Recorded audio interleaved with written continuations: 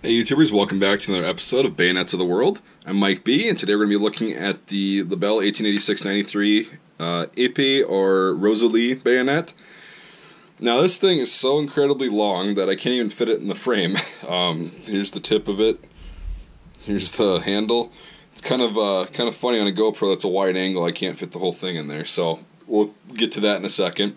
Kind of go over the history of this. Back in the late 19th century, people thought that, bayonets were going to be widely used just like they had been in previous conflicts, like, the Franco-Prussian War and American Civil War and previous conflicts before that. So they had smokeless powder rifles, and they're bolt-action rifles, repeating rifles, but they still wanted the huge bayonets that had a lot of length on them to give them the edge as far as reach during a close-quarters fight. So the French came out with this thing, which is a nasty, one of the most disgusting bayonets I think ever made. A lot of mixed reviews on it from the actual people that used it. And it's just insane. So we'll get to it right now. I'll pull this out. It's got a steel scabbard. It's just a round scabbard, and it's got a little ball at the bottom. You pull this thing out, and this one's got a lot of grease on it, which is kind of good because it's in great shape. And look at that, it just keeps going.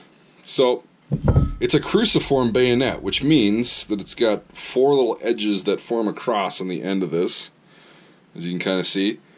And it's really not that thick. I think it's one of the problems they had was that it would break off right about here when you stab somebody and kind of bent it because the metal is so thick. Now this is designed to go through layers upon layers of wool clothing, and I'm pretty sure it would be effective at doing so. Okay, so the early ones had this, what some collectors call a quillion. I just call it a hook. It's a decorative thing. I don't really know if it served any practical purpose. Can't really find a definitive answer on that. But anyways, the earlier ones had that, and I'll show you what the later models looked like in a little bit. So then there's a locking ring that slides over the muzzle, and your release is actually right here. Now what that does is this little... The lug actually is really tiny on the Lebel rifle and the Berthier rifle. So when you push this down, all it does is rotate that little detent over and allows you to take the bayonet off. It's really simple, very, very crude, but effective. The handles, this is made out of steel, it appears, because it's kind of a whitish metal. And then this part right there would actually sit in the little housing thing on the end of the rifle. So you've only got one little lug on there, and it actually was a pretty sturdy bayonet. So these things are pretty cool, but they're disgusting. Really quickly, I'm going to measure this bayonet. I'll measure I don't know if I can get the whole thing in the frame, so getting grease all over the blanket. Alright, so the blade itself comes in at 20.5 inches. That's insane, that's nuts, alright, because the Lebel 1886-93 rifle is insanely long already. With this thing on, it stands a little bit, about as tall as me, and I'm 6'4". So the overall length is about 25.25 inches. You're going to have to take my word for it because I can't slide this thing up anymore. But it's at 25.25 inches for overall length, even though the handle is rather short. And a lot of the guys apparently would make fighting knives out of these, the ones that broke and stuff. And can you imagine having something that was cut off about right here, put another pointy tip on it, and it'd be a really nice fighting knife, because these are really lightweight.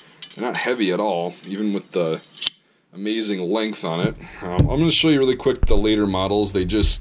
There was two variants. They had the steel handle and the brass handle, which is what this one is. Now this one doesn't have the quillion on it. The old ones have the serial number on the quillion, and this one has it on the little nub below the release right here. Same release, same concept, same everything, just made out of brass. This blade is disgustingly long as well. They're all the same. This one's a little bit more clean, doesn't have as much grease on it, so you can kind of see what they look like. Yeah, it's just an insane bayonet. Like, I would not want to get hit with one of these. It would just hurt. I mean, it just pokes a giant hole in you, and you're really kind of stuck there to just suffer and bleed out if you don't get medical attention right away. So, yeah, that's the 1886-93 Lebel bayonet, the Rosalie bayonet, the Épée bayonet, whatever they want to call it. It's nasty. It's pretty much what I think of when I think of World War I. It's just long, designed to kill, looks ominous, and just disgusting. So, France, you definitely know how to make things look really, really awful. Like, scary awful. So, alright, well, we'll kind of wrap this up, and I hope you enjoyed the video. If you're new to the channel, if you could give this video a thumbs up and subscribe to my channel, that'd be fantastic.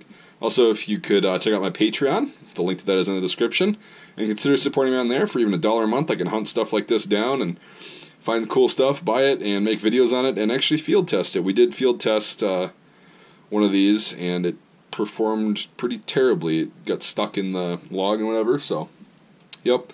Patreon helps with that a lot, and, but anyway, if you don't want to do that, that's perfectly fine too, and I just appreciate you watching. For all my viewers, past and present, you guys rock, you're awesome, thank you so much, and I hope you enjoyed this video, and we will see you next time.